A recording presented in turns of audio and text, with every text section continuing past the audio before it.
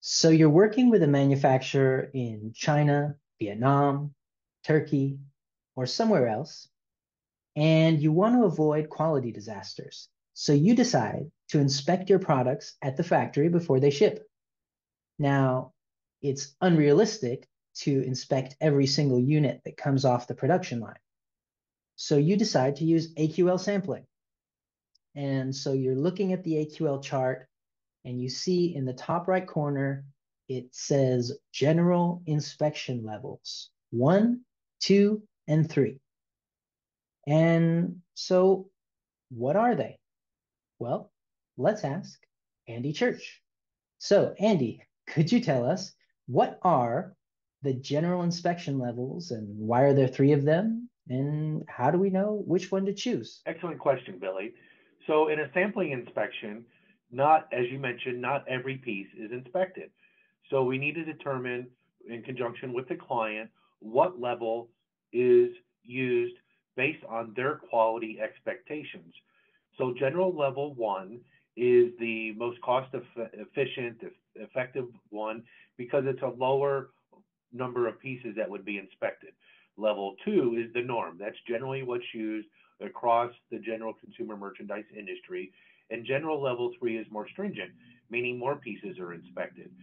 So the client, based on their quality expectations, and we will provide our suggestions and advice, will determine what level to use to meet their needs. So with that in mind, you've said that general two is the most common that we would use. And I'd like to run through a little example of how we would use the general inspection levels to determine the sample size for your inspection. So let's say that we have ordered 1,300 USB hubs, just like this one, from a manufacturer in Shenzhen, China, which just happens to be where our Insight China office is located. So again, we're using general two. That's what we'll use in this example. And let's go through the AQL chart to see how many units we're going to inspect.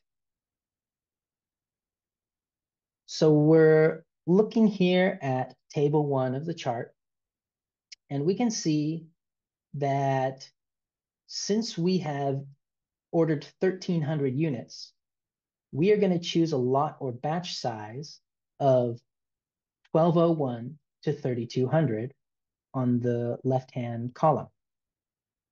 And then we're going to choose general 2 in the top right.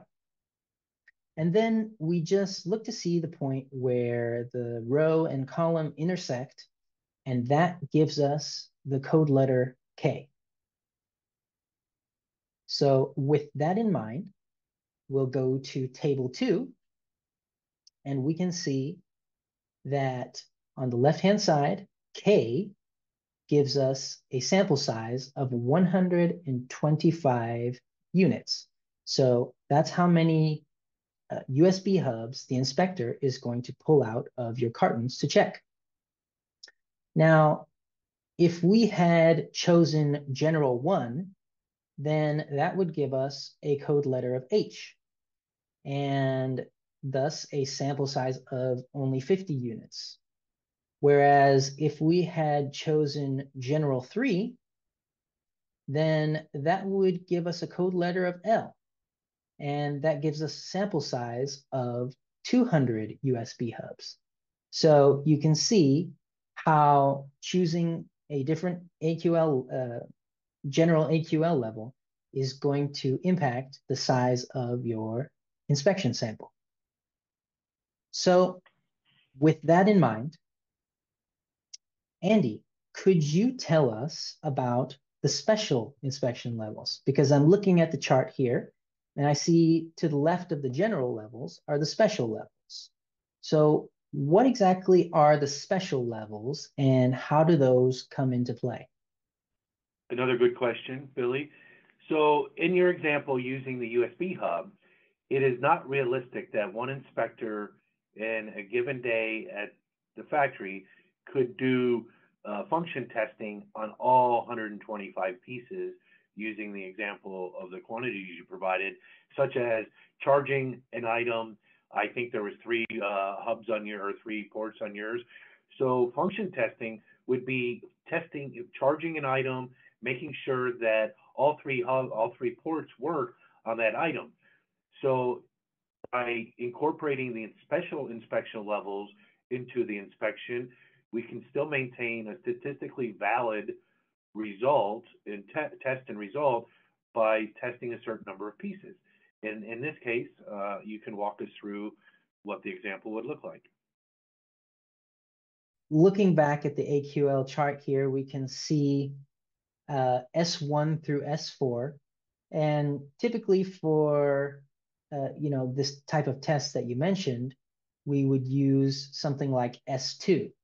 So if we used S2 as our special level for the test, it would give us the code letter D, right?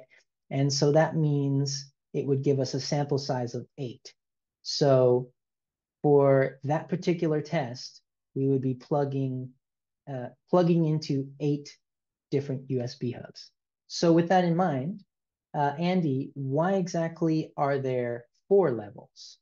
Similar to the general level inspection levels, which there are 3, in the special inspection level, there's 4.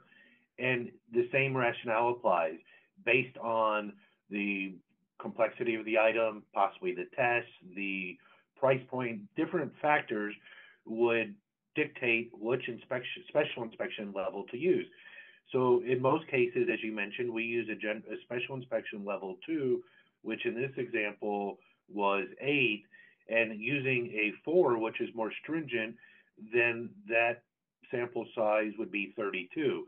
So assume it's a very high-end hub or the risk, it's a potential new type of technology. It's not all about monetary factors when it comes to risk. It could be a new item, it could be price point, it could be a new technology, different factors.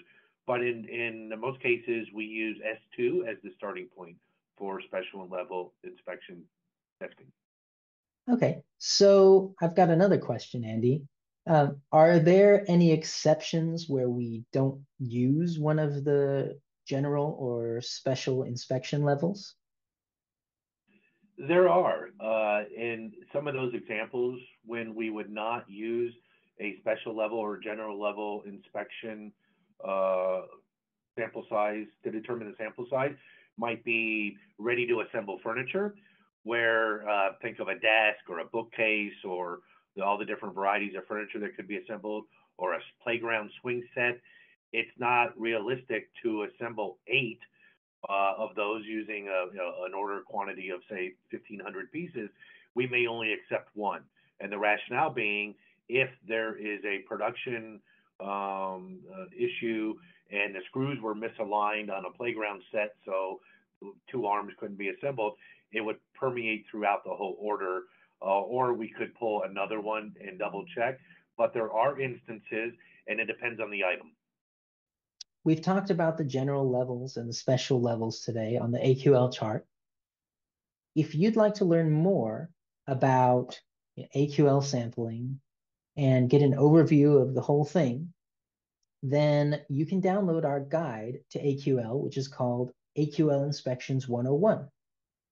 And also, I should mention that if you need help conducting your inspections, feel free to get in touch with us. We have inspectors in various countries around the world. Just reach out to us if you'd like a quote or need more information about our pre-shipment inspection services. So, Andy, thank you for helping me explain the general and special inspection levels. And to everyone else, have a great day. Thank you, Billy.